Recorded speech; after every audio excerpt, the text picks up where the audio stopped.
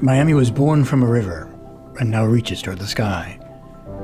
54 square miles of the city proper snake along Biscayne Bay, but the greater metropolitan area, making up Miami-Dade County, is 45 times larger, occupying the whole southeastern tip of the Florida Peninsula.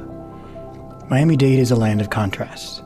A dense city center spills out into suburban sprawl, a metropolis nestled between two large national parks, Biscayne Bay National Park and the Everglades. Miami contains the largest concentration of international banks in the United States, but in Miami-Dade County, 13.8% of families live in poverty, one of the highest percentages of any major metropolitan area in the nation. At the county's southern tip lies Homestead, a rich farmland yielding major agricultural crops, avocados, beans, tomatoes, and mangoes. Yet nearly 12% of county residents, many more since the pandemic, are food insecure. The Port of Miami is the busiest cruise port in the world. Miami International Airport is the nation's gateway to Latin America and the Caribbean. But many Miami-Dade residents lack the most basic transportation. 10% of county households do not have a vehicle, notably higher than the 6% statewide.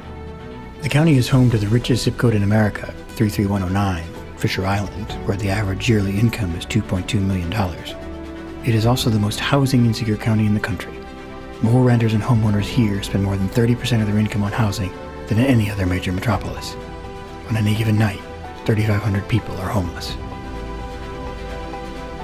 The city and the county are rife with such contradictions, but full of color.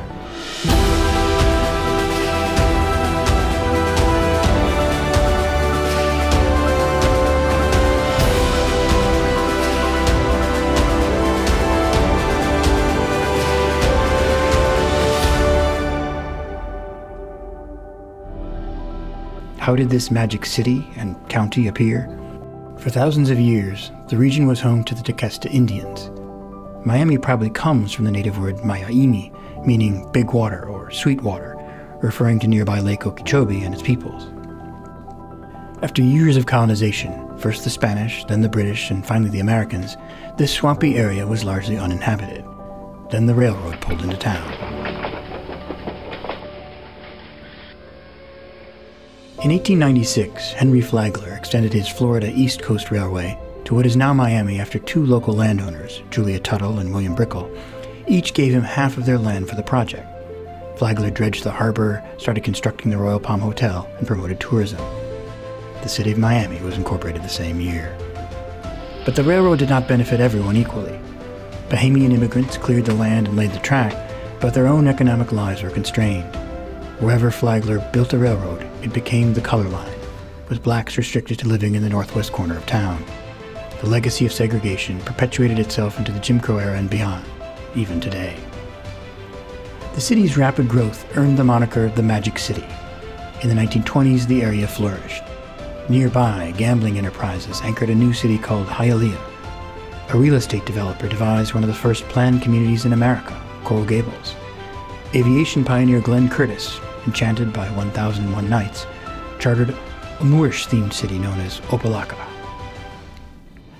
A massive 1926 hurricane, the Great Depression, and World War II paused the magic for a decade or two, but after the war, the boom resumed. 1950s Miami became a major tourist destination. Across the railroad tracks, Overtown, South Florida's Harlem of the South, also boomed. The tumult of the 1960s, combined with the development of the highway, once again divided the city along racial and economic lines. Interstates sliced through Overtown and Miami Gardens, effectively squashing the economic, cultural, and social lives of these thriving black cities. But the most dramatic transformation was yet to come. From the 1960s through the 1990s, one of the greatest demographic shifts in American history reshaped South Florida. After the 1959 Cuban Revolution, several large waves of Cuban exile settled here. Tumult in Haiti, Nicaragua, Colombia, and Venezuela resulted in smaller but similar waves of migration. By the 1980s, the county hosted a plurality of immigrants. Florida International University, which opened in 1972, emerged amidst this transformation and took its name in large part because of it. By 2004, the United Nations had ranked Miami the #1 city in the world for percentage of residents, 59% at the time, born outside the country. Majority Latino, the region remains one of the most cosmopolitan in the world. FIU hosts students from 142 different countries, and the College of Medicine was ranked by U.S. News & World Report as the number 3 most diverse medical school in the country in 2021. Most of us did not come from here, but we are Miami, and Miami is us.